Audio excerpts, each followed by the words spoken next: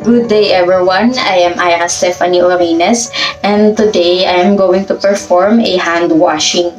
But before we start, we have to assemble all the materials needed, such as soap, water disposable or sanitized towel. Next, we have to assess our hands. The nails should be kept short, remove all the jewelries, and we have to check our hands for breaks of the skin like hangnails or cuts. If we are washing our hands where client can observe, we have to explain what are we going to do and why it is necessary to the client. There are 5 types of faucet control. Hand-operated handles. Move elbow control with the elbow instead of the hands. Move knee levers with the knee to regulate the flow and temperature. Press foot pedals with the foot to regulate the flow and temperature. For infrared control, motion in front of the sensor causes water to start and stop flowing automatically. Now, let's turn on the water and adjust the flow. Be sure to adjust the flow. Wet the hands thoroughly by holding them under the running water and apply soap to the hands. Hold the hands lower than the elbow so that the water flows from arm to fingertips.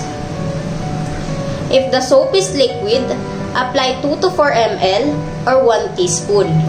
If it is bar soap, granule or sheets, rub them firmly between the hands.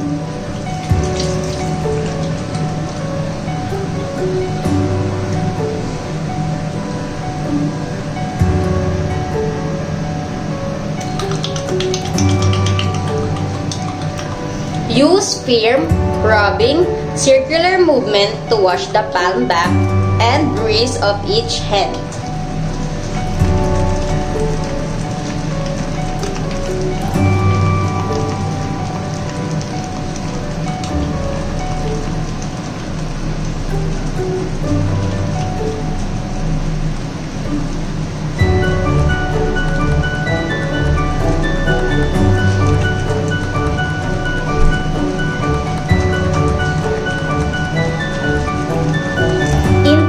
The fingers and thumbs and move the hands back and forth.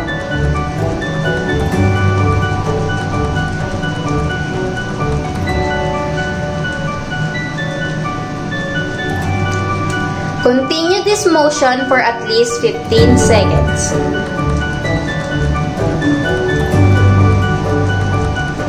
Now, let's rub our fingertip against the palm of the opposite hand.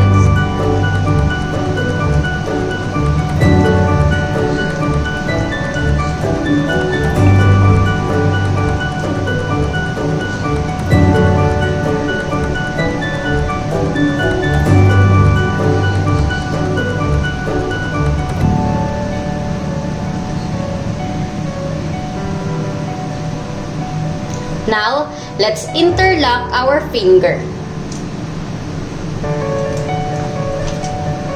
Interlacing and interlocking can help our hands clean.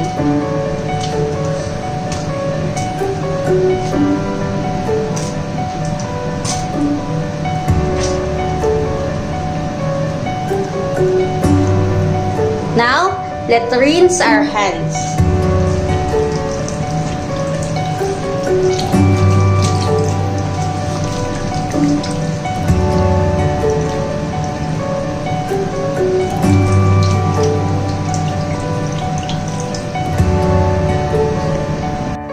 Thoroughly dry the hands and arms. Dry hands and arms with towel.